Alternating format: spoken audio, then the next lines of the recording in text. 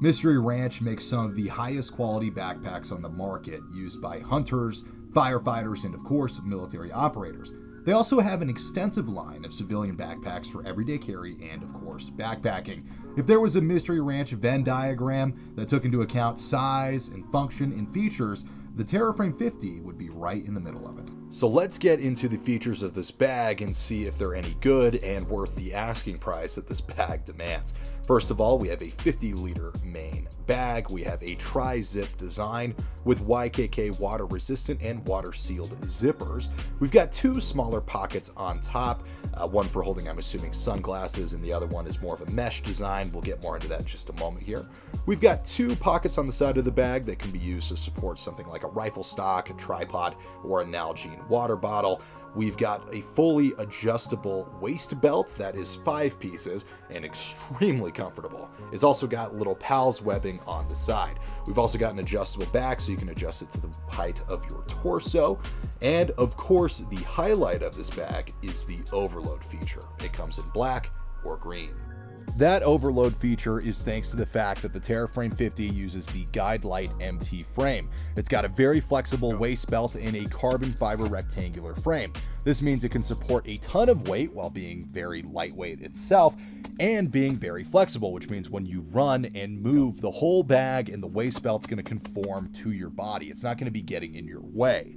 The Guidelight frame is absolutely amazing for hiking, backpacking, and hunting. However, it does fall short in a tactical application. You cannot shoot prone with this bag on. The frame is just too tall. It's going to hit the back of your head when you're in the prone.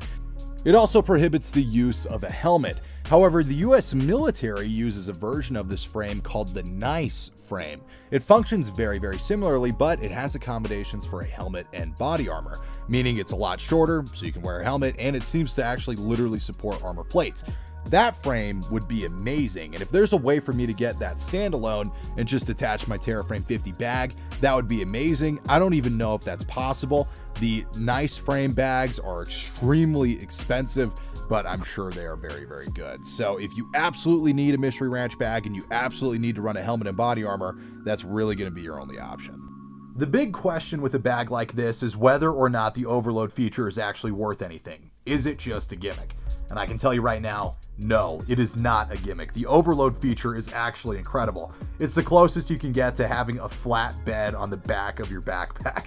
That's kind of the best way to describe it because you can really kind of fit anything in there. I've hiked out firewood, rifles, sleep systems, tents, sometimes all four, while using this feature, while still being able to use the whole 50 liters inside of that bag. So even though this is technically just a 50-liter bag, it really is kind of a 100+ liter bag, depending on what you're packing out and what you're trying to do. As you can see, even with this full-blown log in the back, I can still probably fit like a tent and like a sleeping bag on top of it if I really needed to and really wanted to. Now, what you sacrifice here is waterproofness. That would be on you to waterproof whatever you're loading in the back, but depending on where you are and what you're doing, you might not care. Going back to the Guidelight frame that makes the whole overload feature possible, it is also absolutely incredible. Yes, you cannot go prone while you're wearing it, which to me is kind of a big deal, but I think to most people, they're not going to care. They just want something that's going to be comfortable on their long rucks through the woods, in which case this is absolutely going to perform. It's not going to get in your way, it's not going to feel like a nuisance, it's not going to have any hot spots, at least that's just my experience. As long as you set it up properly, it's probably going to be the most comfortable frame you have ever worn in your life. It is absolutely excellent.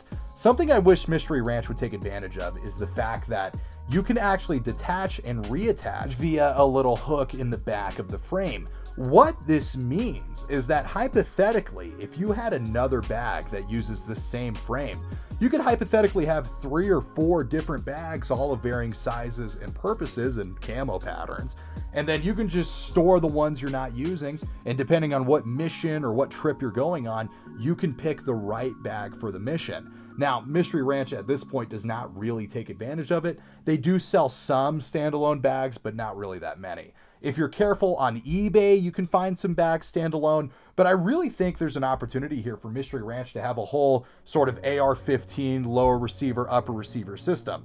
In the AR community, you can just have one AR-15 lower and then like 2 or 3 different uppers, all configured for different missions.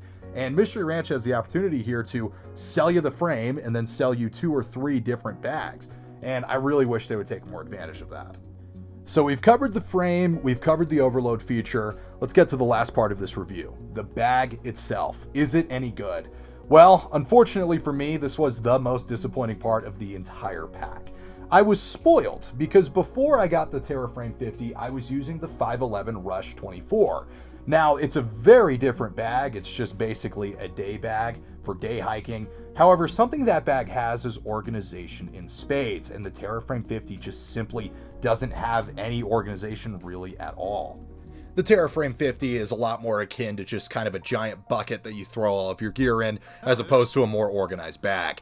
It should be said, Mystery Ranch does make the hunting variant of this pack the Pintler, and that bag does have internal organization. So if you like the Terraframe 50, but you just want some internal organization, pick up the Pintler instead. You're going to be paying a premium, and it's going to weigh slightly more, but this is already basically a 4 or 5 pound bag, so it's not really that much of a weight penalty. It should be said that the fabric of the bag is incredibly tough and durable. I'm 6'5", so I'm very regularly getting my bag caught on tree branches and things like that. I also hike in a lot of areas with lava rocks, which are very sharp, and this bag has held up great. There's been no tears or rips or anything like that, and I certainly don't see any signs of wear. So this is a very, very rugged material. The downside of that is that there is no expanding of the bag whatsoever. It is 50 liters. There's no going past that. And once you fill up the bag completely, you can't really use the side pockets, so keep that in mind. This bag is not going to balloon. It's not going to expand a little bit to accommodate a slightly bigger load. It is just 50 liters, so keep that in mind. If you need to carry bigger loads, that's what the overload feature's for. You should also highly consider looking at the 65 and 80 liter variants of this bag if you want more than 50 liters.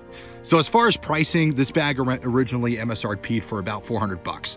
I think that is honestly pretty overpriced. However, I bought it on sale for 300.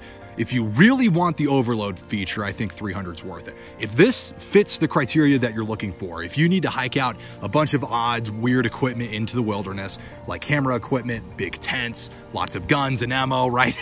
And a 50-liter bag is gonna meet your needs, then I think this bag is a great buy. Again, if you are just kind of dedicated to finding a, I'm gonna go get into combat, I'm gonna go to war. If you're looking for a bag for that purpose, this bag is not gonna fit the bill quite as well as some other bags that are about the same price. I would highly recommend looking at maybe used Eberly stock bags. I would recommend looking at the Crossfire bags. Those look really promising. There's even some other bags. Honestly, the 511 Rush 100 doesn't look that bad. That would probably fit the bill better than this bag if you're looking for a go-to war bag. If you don't really care about shooting from the prone, if you don't wear a helmet and you're a prepper, then yeah, I would say this bag is good. I am looking into perhaps spray painting this bag or perhaps getting a replacement bag in olive green.